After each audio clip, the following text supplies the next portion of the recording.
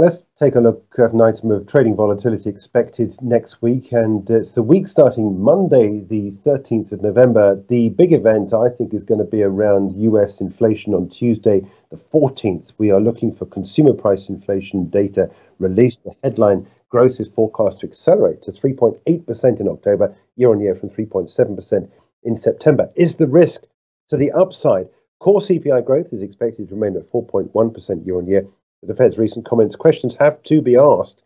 What does the Fed know about these figures that are due to be released officially next Tuesday? Now, if it turns out that we do have an upside risk, I think there's an upside risk to the US dollar across many of the currencies. But what I want to show you here is particularly the dollar against the Japanese yen. We know the Japanese yen is the subject of all sorts of selling pressure because the Bank of Japan isn't moving on interest rates. It's unlikely to do so in the near future.